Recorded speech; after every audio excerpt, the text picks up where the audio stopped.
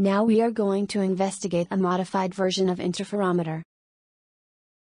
The half mirror as beam splitter is replaced by a vertically oriented polarizer. The receiver shows no microwave signal. Adding a mirror in the path of the transmitter or receiver doesn't make any difference.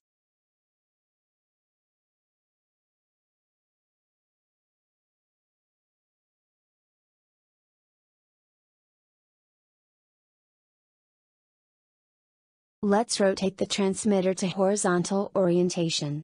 We can't see the difference by adding a mirror.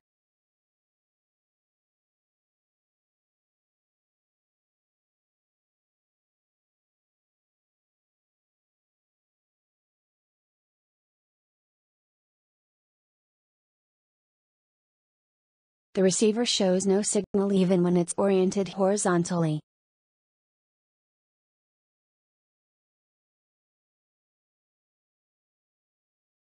Let's rotate the transmitter to 45-degree orientation. The receiver still shows no signal.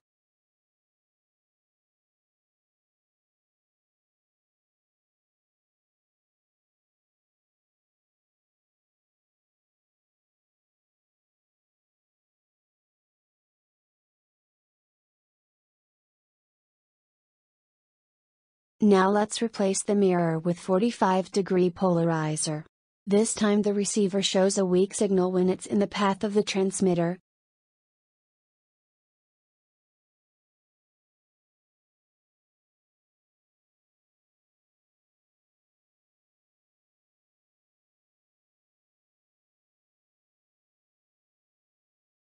But no signal when it's in the path of the receiver.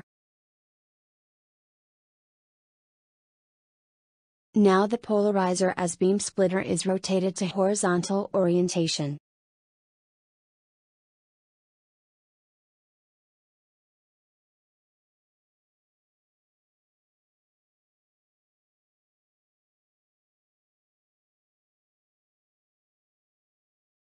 This time the receiver shows a weak signal when it's in the path of the receiver.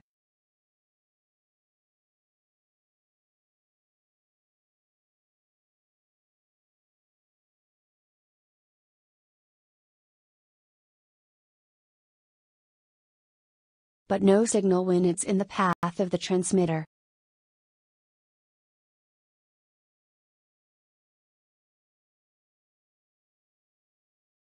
Let's replace the beam splitter with 45-degree polarizer.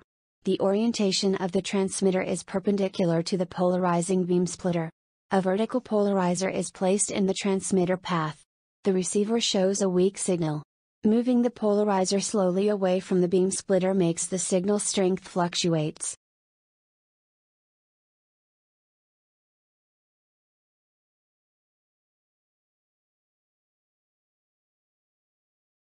It also happens when the polarizing mirror is oriented horizontally, although the signal looks weaker.